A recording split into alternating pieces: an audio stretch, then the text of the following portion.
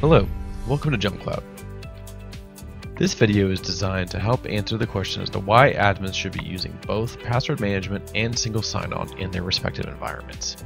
First, let's get started with some definitions. What is password management?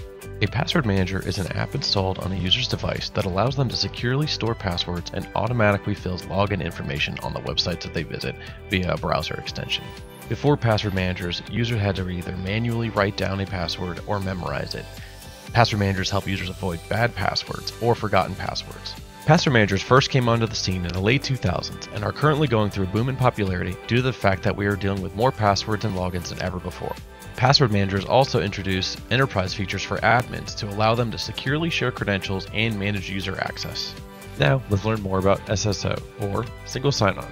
Single sign-on is an authentication method that allows a user's identity to authenticate into a site or service. SAML requests and responses serve in place of username and password combinations. A user's identity can replace other logins entirely. Administrators can quickly onboard/offboard users across several apps and services by simply managing the user account in their directory service. All of this translates to an improvement in experiences by both users and admins. This also improves the security stance of an organization by shrinking the potential attack surface to as little as one single login to get into all their services. Secure that one login, and you select all the services it's attached to.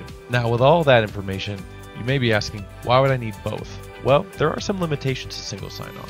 The first of these limitations is the single sign-on tax for some vendors. In many cases, a vendor will require premium subscription levels for all end users of that account for that vendor. So if a single company has 100 users for this means they will have to upgrade 100 users to probably with their highest tier licensing, which can lead to thousands of dollars extra per month to achieve single sign-on with that application.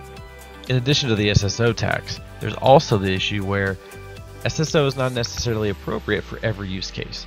The most common of these is an account that has to be shared across multiple users. Implementing single sign-on with a shared account simply will break the experience for most cases. Finally, and most importantly, one of the biggest issues with single sign-on is the fact that many legacy or line of business apps do not support single sign-on at all.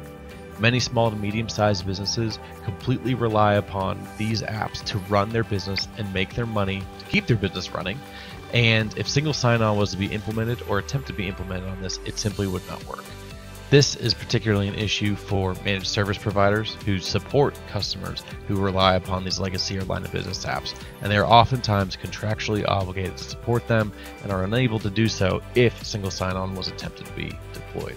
With these limitations in mind, admins should consider taking a combined approach and implement single sign-on and password management side by side.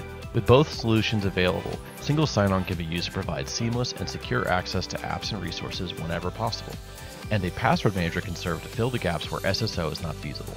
JumpCloud can help you achieve that goal by authenticating your users to any type of account regardless of the authentication method required.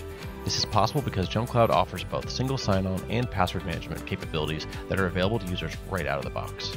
Thank you for joining today. To learn more about single sign-on and password management, go to jumpcloud.com and try it for free today.